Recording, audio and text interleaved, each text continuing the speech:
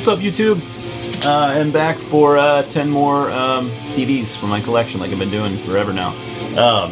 Got some sort of cool news. I get to finally see Inquisition tomorrow night.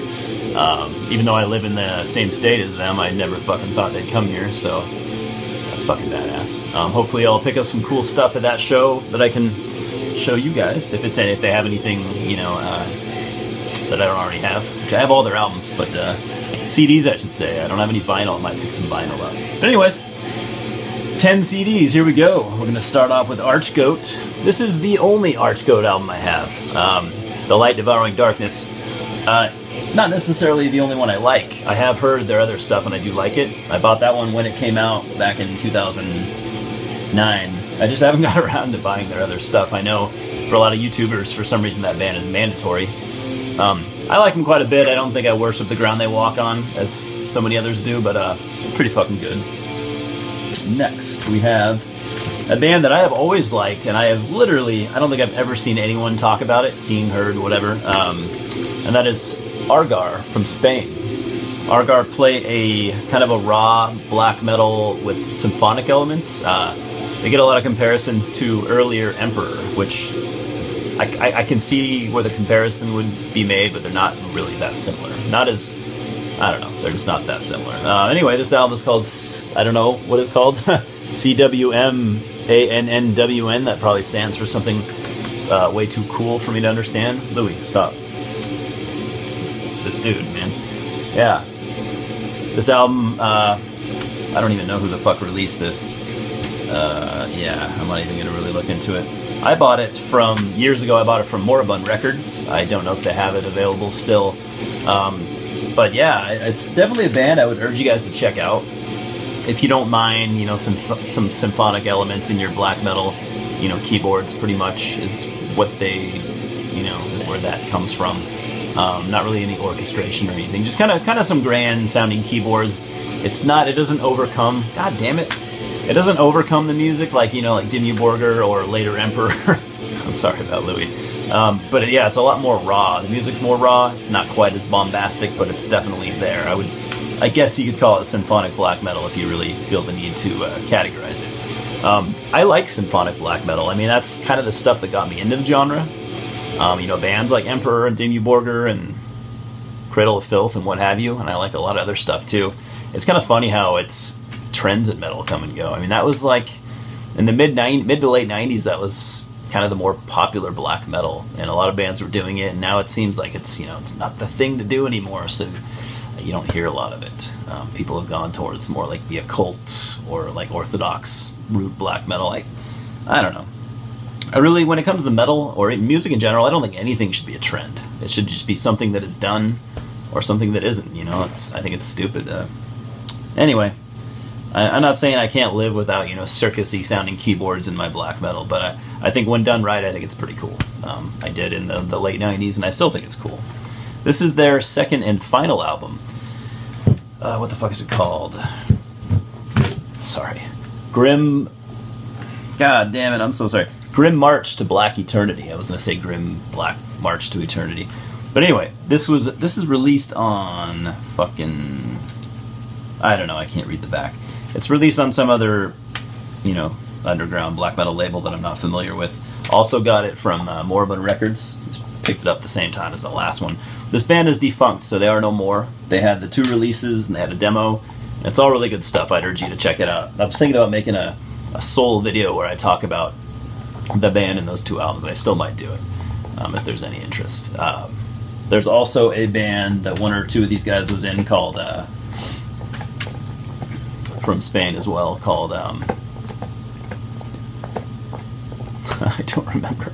Goddamn, I'm really tired. I've had school this week and I'm exhausted. Anyway, they were in another band that's really cool, equally as good as Argar. I might even like it better. Fuck, I don't know. I'll put a link down in the comments when I look it up though, and it's definitely a band you guys should check out. They have 2 full lengths, and I'm sorry this video is total shit. If there's anyone watching this video that hasn't watched any of my videos, they probably won't return. But fuck it, I don't really know how to do any editing, and I don't really want to learn, so I'm posting this video in its entirety with all the fuck-ups that have happened so far. Next we have Arkhon and Infaustus. It's Orthodoxin. It's a pretty cool album. It's probably my favorite of theirs. This is released through Osmos Productions. I think I got it from Red Stream. Anyway, it's probably my favorite of theirs. It's the most, I don't know. I don't really know how to describe it. If you're not familiar with Arkhon and Infaustus, they're from France. Started off kind of a black metal band. They're leaning more towards Black Death later in their career. They got pretty popular when the French scene kind of started booming with all those bands. I haven't heard anything from them in a long time. This might have been their last album so far that they've done. I don't know if they're still active or if maybe the dudes are in other projects. But anyways, you probably know Arkhon and Infaustus. But if not, if you like French black metal, it's definitely something you'll want to look into.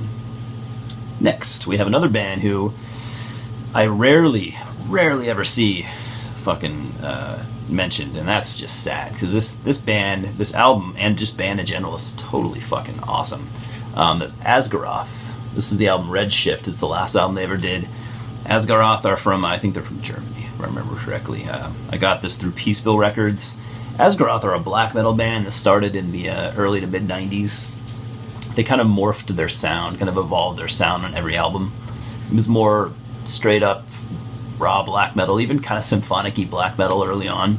This album is just a beast of its own. I wouldn't even know how to describe it. It's a black metal album. It's kind of got a modern production. The songwriting is strong. It's just, it's black metal. I mean, it's not going to be raw, grim, If that's your cup of tea, if you only like Dark Throne and such bands like that, you might not like that, but I mean, if you're open-minded to just good songwriting, it's a fucking killer album. So I definitely urge you to look into it. Unfortunately, it's the only album of theirs I have. I'm going to have to remedy that someday when I can find their, I think their other stuff's hard to come by. I could be wrong. Next, we have black thrash metal from Australia, which is some of I love Aussie black thrash and Black Death. It's just one of my favorite subgenres, I guess you could call it. That is a Salter. In their last and final album, Boundless, got this through, I don't remember, but apparently Poison Tongue Records. I'm not familiar with that. This album is fucking awesome. I mean, if you like Destroyer 666, Gospel of the Horns, this album is definitely for you. They have an album that they did before this. I don't own it. I have heard it. I think this one blows it out of the water. So I would urge you to check out both, however, form your own opinion. Now we have some stuff that I've shown with my vinyl, and I don't know how many people could possibly give a shit about these next two albums, but I do. Asia, their self-titled debut. Fucking great album. It's just a, it's just a proggy pop rock album. It's amazing. I love it. Oddly enough, John Wetton, the singer and bass player, just died today. So that's pretty sad. I don't know I don't know what. It's probably cancer like everyone else. I don't know for sure though. I don't know what the causes are. I don't know how old he was. But yeah, it's a bummer. Sucks when anyone dies in general, but even more so when it's somebody that had a body of work that you enjoyed and stuff like that. And the only other Asia CD I own, which is I think the last album they did. Been a while though. 2010 I think. That is Omega. I was a little hesitant to get this one. There's the guys on the back. Because I liked early Asia, obviously, and I had not heard anything they did for quite a while. I didn't really listen to like the first 3 or 4 albums. So I was pretty hesitant because I'm like, Asia in 2010, how could it possibly work? But it's a pretty good album, actually. I return to it every now and then, which is saying a lot because I have a lot of stuff to listen to. So it's a good album, that's all I can say. It's a lot stronger than I expected. Next, we have the only 2 Asphyx albums that I own, but they're fucking good. As you can see, the Rack, this is the original Century Media pressing. Really proud to have this one. It's just one of the best death metal albums ever recorded, as you know. The Rack, from the Netherlands, Martin van Drunen from Pestilence. I don't really need to say anymore. I mean, who the fuck doesn't know who Asphyx are, or Pestilence. And I don't have the newest Asphyx album. Not that I just take everything that people say seriously, but I've not heard one good thing about the album. I mean, I've heard it's okay, but I've heard it's heard it's disappointing. I've heard it's far weaker than the last 2 albums that they put out that I really liked. So anyways, I don't have that to show you. I probably will pick it up. I don't see how it could be that bad, but apparently it is. Deathhammer. Sorry, I had fucking a little out of the loop. Deathhammer is the album that they did before the newest album, which is, I don't remember the name of it. So this is their 2012 release. Really killer. What can I say? It's just a good as fix album. I think it's easily as good or probably better than the one that came before it, Death the Brutal Way. I think this one's better for my money. Anyways, I liked Death the Brutal Way a lot. I heard some people complain about that one too, saying they didn't care for it, but I thought it was really fucking good. I think this one is probably a notch above it. Anyways, that's all. I have picked up a couple CDs over the weekend. I was going to show them, but I figured I'll just record them when I do my Inquisition video, because I'm going to do a... I'm sure I'll pick something cool up at the Inquisition show, so I'll be showing that, and I'll just throw in my other acquisitions with that, and just make one video instead of 2.